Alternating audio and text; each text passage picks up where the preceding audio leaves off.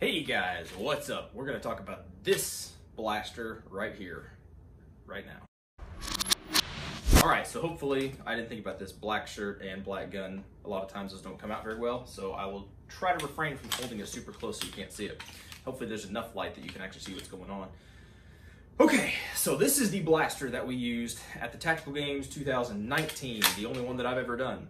And I said in multiple videos leading up to this point that I was going to do a detail video on just the gun. Because I know whenever I look at gun stuff, I want to see the guns, I want to see what's going on, I want to know what you're running, what works and all that.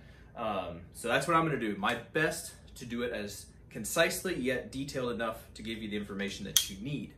All right, so what do we got here? Starting out, the lower is it's an M4E1 Aero Precision lower. This is the first time I ever used one of these lowers. I've seen them, they look cool, and it worked great. All right, there's some specific things about this, having the threaded takedown detent hole, right? So that's threaded so that you can screw the screw in on the back, keeps it from coming out whenever you have the, if you switch stocks and all that kind of stuff. It's just an easier assembly thing, as well as the bolt catch is, or the pin for that is, it's not a pin, it's a screw, right?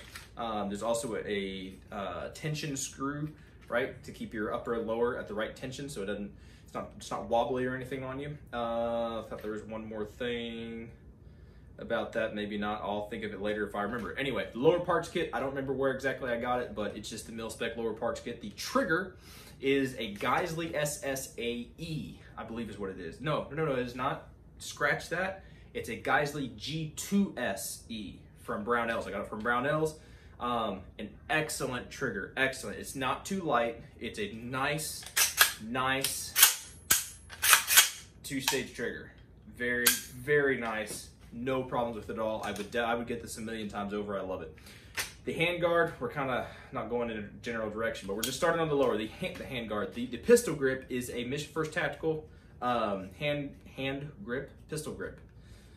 Can't get my terms right, but pistol grip. I think I got it from Arms Unlimited, I believe is where it was. Probably like a $15 deal. It's excellent. I really like it. It's more up and down than your standard A2, which is going to go down at more of a weird, non-functional angle.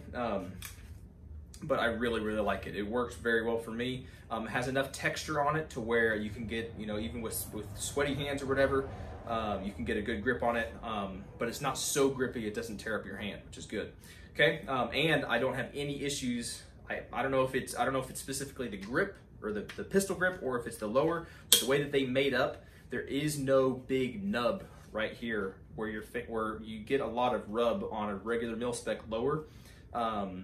You don't get any of that. If you know what I'm talking about, you know what I'm talking about. If you don't, go shoot an AR-15 for an afternoon. You'll know what I'm talking about if it has that issue, okay? That's pretty much the lower. Moving on, the other part of the lower, just mil-spec castle nut kind of thing. And end plate, it has a QD attachment point. This is one of the cheaper ones I got from somewhere. It doesn't work all the time. I've had some QD attachments that go in here that just popped right out, so I don't really use it, but it is what it is. I'm not using it for that right now, just as an end plate. The buffer tube is from, JE Machine Tech. I don't remember a specific name on it, but it has some cuts on it, some angles, make it look a little bit better. I don't know if it actually makes it lighter or not, but it just looks kind of cool. SBA 3 brace, love it. No idea where I got the QD attachment, or the QD, the QD. I don't know where I got it, just came from somewhere. While we're talking about that, the Slingster is a Ferro Concept Slingster in the gray. I got it to match my plate carrier. Awesome, I love it. Okay, so moving on to the upper receiver, okay? So the upper receiver, funny enough, it is a Palmetto State, a PSA upper receiver, bolt, and barrel, okay? So PSA made those things. So the heart of this gun, even though it's got some Gucci stuff on it, the heart of this gun is a Palmetto State, okay? If you remember back in the day, I did my, my poor man's M4 clone, okay? That is this upper, okay? This thing has been chopped. I chopped it to, kind of jumping ahead, but the barrel, I chopped it to a 12.5, okay, right at about a 12.5. Rethreaded it, recrowned it and everything. Works wonderfully, okay? It's a government profile. It's not the best of the best out there, but dude, this thing did super well. I'm very impressed with it. It always has done very well. This upper. But that's the PSA parts: the barrel, the upper receiver, and the bolt carrier group. The charging handle is that is so nasty. Whew. I know what this is, and I'm having a brain fart. PRI Gas Buster. This is the PRI Gas Buster, which I think it's called the Military Big Latch. I don't know. It's got the one with the knurls on it, the grooves, which is very nice. Makes a huge difference over the ones that's just slick. I love this thing. Works excellent, excellent, excellent. Something we did miss back in here, I have a blue back in the buffer. My spring is a blue Springco spring. Okay, so it's your heavy spring as well as an I believe it's an H3 buffer. I put 3 tungsten weights in it. So it's a heavy buffer with a heavy spring with a PSA bolt. The only upgrade we did to the bolt was put those, is it KCI or CAC? I don't know. The one-piece gas ring. We're running the one-piece gas ring. With that system the way it is, this barrel is a carbine gas system. It runs very smooth for me. It runs smoother than most of my other guns, except the only ones that may be smoother are the rifle length 20-inch guns I got. It's hard to beat that for smoothness.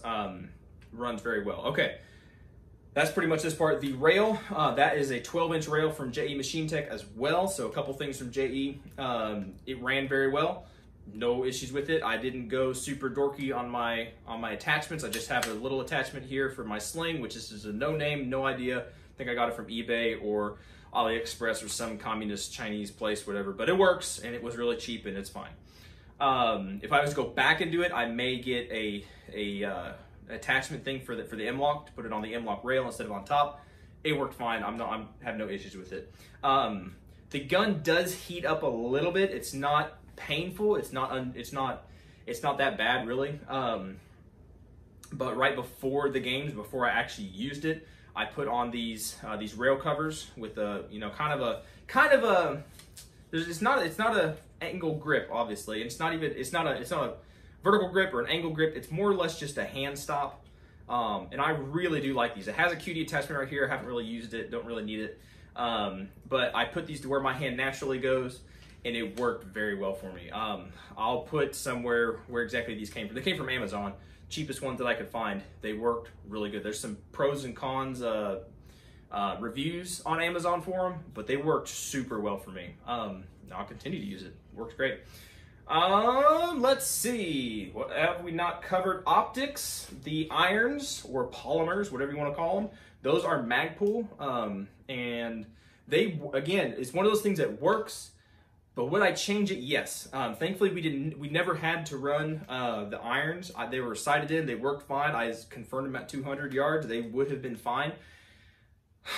But I prefer lower profile and steel. I like my metal iron sights. These work. They work fine. I've never had them necessarily fail on me. I just don't prefer them. Okay? We'll just say that. I don't prefer them.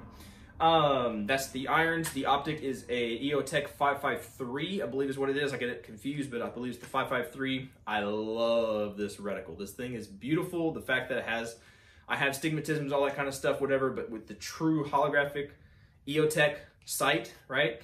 Hope I didn't call this a Holosun earlier, but no, with the EOTech sight, I see it very crisp, very clear. The fact that you could dial it down a little bit, so you can get a very precise zero, right?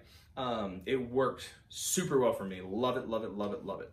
I think that is pretty much it. The muzzle device is the Surefire Warcomp closed tine. We will not be able to run this anymore in the tactical games, so on the 2020 games, if we're able to do those, I will be running a different muzzle brake or run a suppressor. Probably not run a suppressor because you're wearing ears anyway, and I just don't want that hot muffler suppressor getting like melting my pants or burning my arm. It's not really worth it. That's pretty much it. In all honesty, guys, this thing ran phenomenally for being a home-built gun. You use quality parts where you need quality parts, and use proven parts where you can use proven parts. And I say proven parts from the PSA stuff. Some people say PSA isn't quality. Some people say don't trust it. I can tell you personally, I have Colts, right? That's the only real name brand. And I got a bunch of other guns and things, but factory-built Colts and stuff that run just as well as this. Or I could say this runs just as well as my Colts. right? It truly, truly does. I can tell you, I have a lot of rounds through this gun. Before it was in the 12.5 configuration, when it was in the 14.7, right? And now when it's in the 12, it has, as long as you feed it good ammo, it runs very well. It will have trouble in this configuration if you run it with steel, because you got a heavy, heavy spring, a heavy, heavy, heavy buffer, a carbine length system that's kind of short because it's a 12.5 inch. So yeah, if you run cheap steel through this setup right now, it won't cycle too well. It'll have some hiccups and stuff, okay? You put a can on it, you're perfectly good to go. You run good. The ammo that I ran was, where was it from? LAX. It was LAX ammo reloads. No suppressor, nothing like that on there. It ran fine. I didn't have a single malfunction when I was using that stuff, okay? As far as I remember from training with it, never had a single malfunction with the brass. When I ran in the games, never even thought about it, never worried about it, and it never gave me a hiccup. It ran like a sewing machine. Anyway, guys, if you have any questions about this thing, about this setup, or what I might change, do things later. See, I don't even have a light because I didn't need one. If this is a defensive gun, it would definitely have a light. This is a game gun, as it were. Again, later on, if we do different games, I more than likely will put some kind of a light on here. But I'll be using a different gun, only because I want to build a different gun. So anyway, yeah, if you have any questions about this, let me know. Otherwise, I'm going to shut up. See, I tried to keep it short and concise, almost under 10 minutes, not quite. But there you go. All right, guys. Appreciate you watching. Appreciate you subscribing and all that kind of stuff. Y'all are awesome. We're getting there close to 10,000. Once we get to 10,000, I'm going to be doing some stuff over on Patreon for y'all that are over there. 5 of you, 7 of you that are over there. So go over there, and if you want to give me money and be eligible for some different things I can't talk about here, go over there to Patreon. All right? Y'all be good to be safe. Catch you on the next video.